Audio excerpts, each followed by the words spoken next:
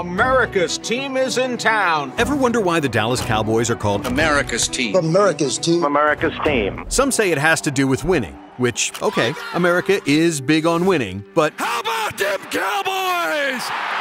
Well, they hold the NFL record for most consecutive winning seasons with 20, and with Landry and Staubach in the 70s, plus the Aikman, Irvin, Smith trio in the 90s, America's team won 5 NFL titles and played in 8 Super Bowls, the second most all time. America is also big on money, and you can't talk about the Cowboys without mentioning their astronomical net worth of over $9 billion, the most valuable sports team in the world. But what have you done for America lately, Dallas? You haven't won a championship in 27 years, so why do we still call the Cowboys America's team? Well, get your popcorn ready, because it wasn't a name Dallas ran right out the gate. In fact, in 1960, the Cowboys were more like America's doormat.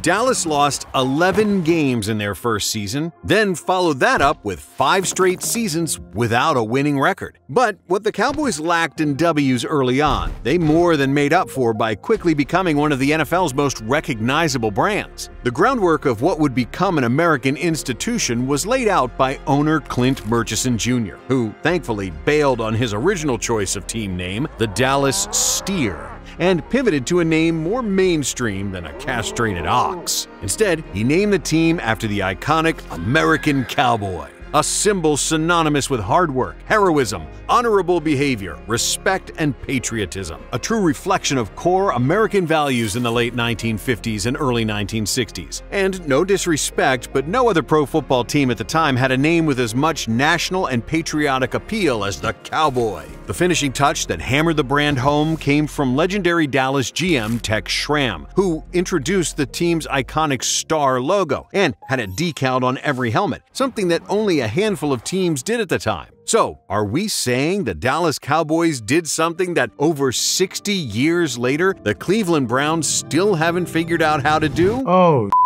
But just as recognizable as the Blue Star was the team's next big innovation. Huge, in fact, the Dallas Cowboy cheerleaders. The ladies were a Texas-sized sensation with sideline routines that drew crazy new attention to Dallas football, helping ignite a growing national fan base excited to tune in or show up to see every kick, twirl, and bounce each and every Sunday. America was watching. Now all Dallas needed were solid players, like ones who knew the difference between a shotgun formation and an actual shotgun. Very popular in Texas, by the way. Fortunately, the Cowboys had a true native Texan behind the coaching reign, the great Tom Landry. His stoic demeanor and innovative style of play was the bedrock of the team, and Landry accepted the challenge of shaping the Cowboys' personnel into something special. Tucked under his signature trench coat, Landry came armed with a progressive new approach to player scouting that packed almost as much firepower as his legendary Doomsday defense. The Cowboys held mini camps and open tryouts, encouraged colleges to host pro days to showcase potential talent, and even introduced state-of-the-art computer scouting. This groundbreaking work enabled Dallas to rarely miss in the draft, which brought in numerous future Hall of Famers, including Bob Hayes, Randy White, Mel Renfro, and the great Tony Dorsett. Damn, was Tony Dorsett next level. But Dallas's gutsiest pick came in the 10th round of the '64 draft, when the Cowboys selected Roger Staubach,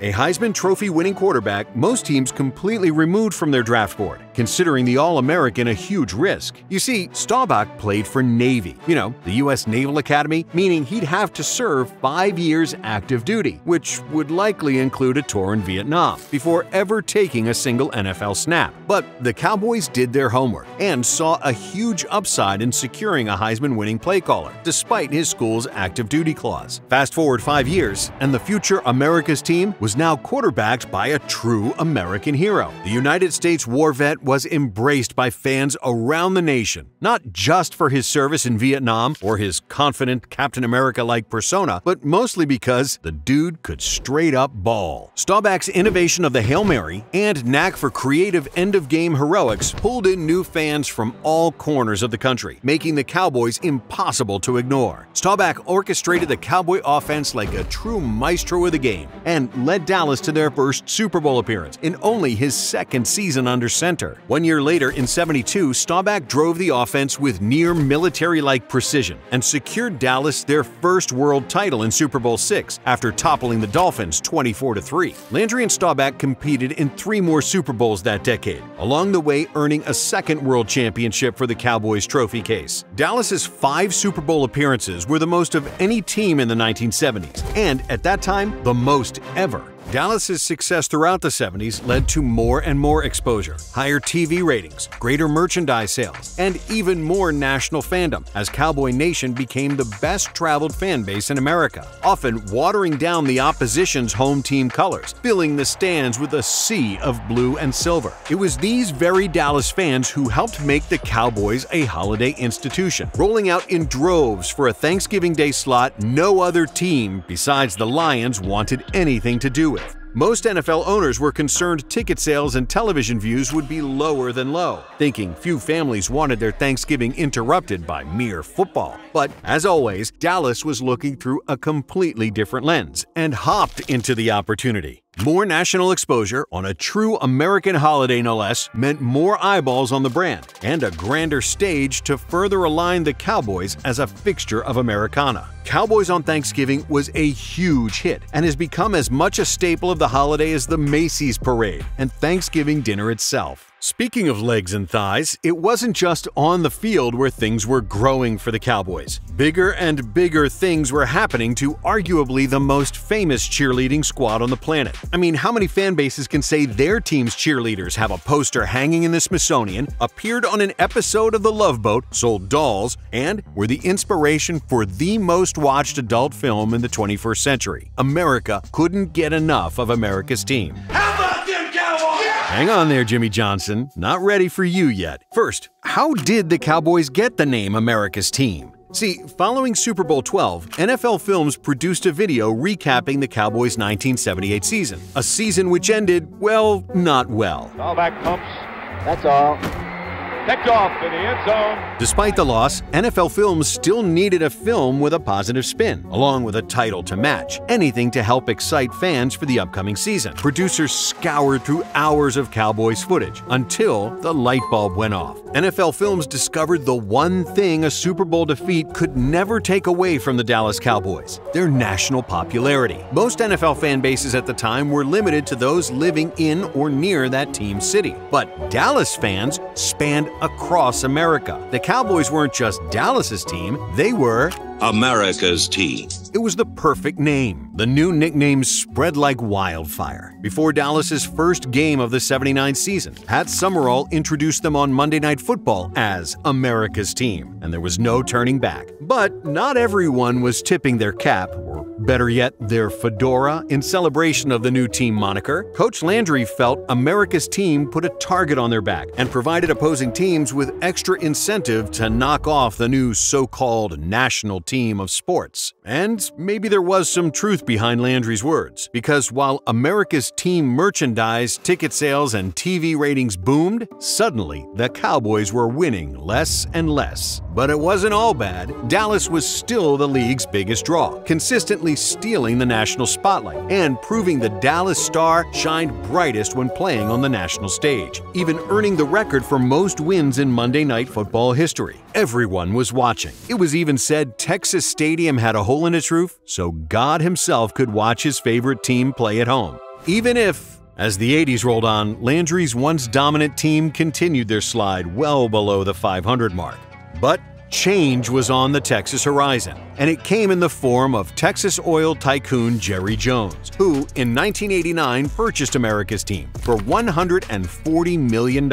It was a high-stakes gamble, considering the sale of an NFL team for a 9-figure sum was unprecedented at the time. Coupled with the Cowboys losing close to $1 million a month, it didn't take Jones long to realize his new team needed money fast. So, one of Jerry's first business decisions to get Dallas out of the red was to do something no other had done before. He sidestepped the NFL's league-wide revenue-sharing agreement. For years, all team endorsement and licensing agreements ran through the NFL marketing department, who then split up the profits equally among teams. Always a maverick, Jones went out on his own and locked down huge endorsement deals with Pepsi, Nike, American Express, and Dr. Pepper, allowing the Cowboys to secure every penny of their million-dollar deals without having to share with the league. It was an entirely new revenue stream, never before seen in the NFL, and helped flood the struggling franchise with much-needed cash. Other league owners weren't exactly down with Dallas circumventing the system like that. Nonetheless, opposition only ignited a fire in the belly of the new owner and further strengthened his determination to resurrect the NFL's most storied franchise. The NFL ultimately filed a lawsuit against the Cowboys for ducking the revenue-sharing agreement, but Dallas clapped back with a suit of their own. Jones and the NFL settled their suits less than a year later, allowing the Cowboys to continue negotiating their own marketing and licensing deals without splitting profits. One of Jerry's more forward-thinking deals was how he got Nike to compensate Dallas in exchange for his coaches only wearing Nike apparel, a practice that has since become standard across the NFL. But outside-the-box thinking of the new Cowboys ownership wasn't limited to just new revenue streams. When it came to team management,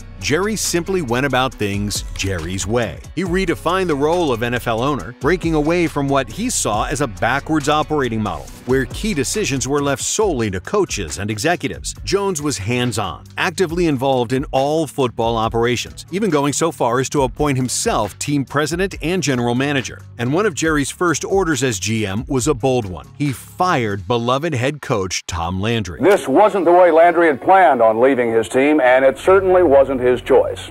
The decision sent shockwaves through the football community, but ultimately paved the way for a new era of Cowboys dominance, led by newly hired head coach Jimmy Johnson. All right, Jimmy, now you can say it. How about them Cowboys? Well, Jimmy, them Cowboy fans were feeling not too good about the sudden dismissal of Landry. But I think that Buddy Ryan of Philadelphia's got more class than our new owner, Jerry Jones. The only coach the franchise had ever known, and the architect behind an NFL record 20 straight winning seasons. But with Jerry's unrivaled determination and vision, coupled with Jimmy Johnson's tactical precision, Dallas fans weren't given much time to fume. Jerry got to work, not just rebuilding a football team, but constructing a globally recognizable sports brand, synonymous with excellence. And Jerry did it by shooting for the stars, both figuratively and literally. DeMarcus Ware, Deion Sanders, Terrell Owens, Dez Bryant, Dak Prescott,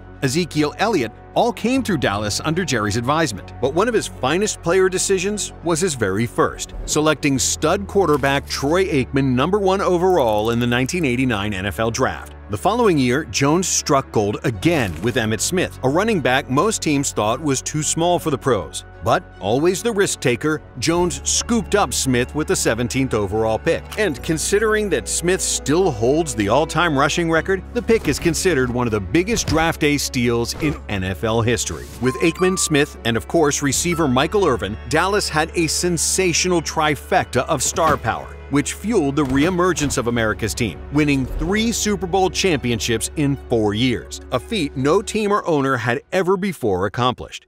America's team was back, and Jones jumped at the opportunity to capitalize on the success of the Cowboys of the 90s. Jerry did it by creating the league's first team-owned merchandise company, which designs and manufactures shirts, towels, kitchen utensils, mouse pads, basically anything you could fit the words America's team on, and distributes them to retail shops across the globe year-round. And while 2+ decades have passed since the Cowboys' 27-17 win over the Steelers in Super Bowl 30, Jerry Jones and his Cowboys are still firmly seated among the upper echelon of America's sports royalty. But what's a royal dynasty without its crown jewel? Jerry Jones spearheaded a revolution with the NFL stadium landscape when, in 2009, he opened AT&T Stadium, considered the crown jewel of sports venues. It's an architectural marvel, reflecting Jerry's love for over-the-top spectacle, both on and off the field. The breathtaking stadium became a symbol of Texas-sized American ambition